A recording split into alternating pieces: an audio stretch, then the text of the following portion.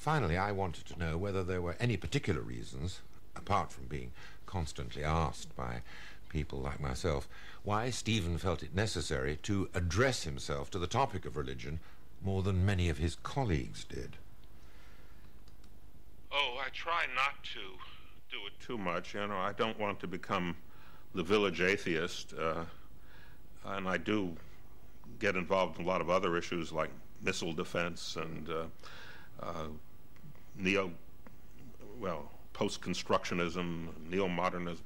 But I do spend probably a little bit more time than I should on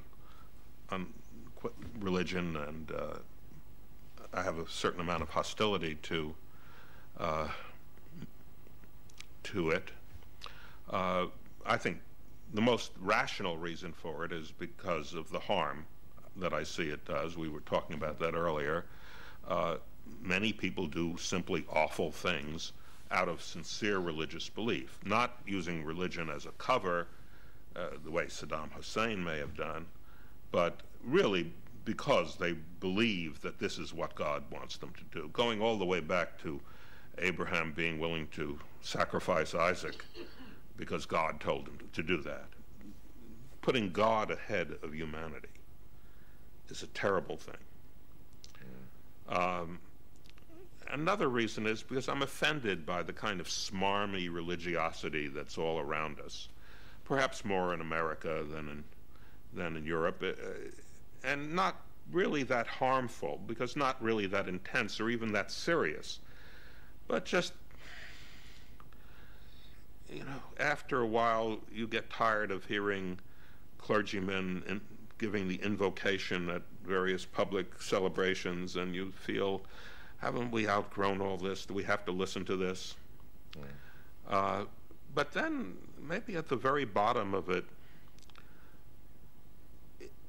I really don't like God. You know, it's silly to say I don't like God because I don't believe in God, but in the same sense that I don't like Iago, or I don't like the Reverend Slope, or any of the other villains of literature. The God of traditional Judaism and Christianity and Islam seems to me a terrible character.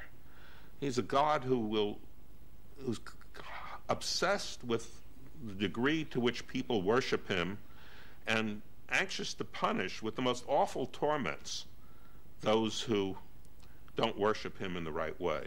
Now, I realize that many people don't believe in that anymore who call themselves Muslims or Jews or Christians, but that is the traditional God, and he's a terrible character. I don't like him. I have a friend, or had a friend, now dead, Abdus Salam, a very devout Muslim, who was trying to bring science into the universities in the Gulf states.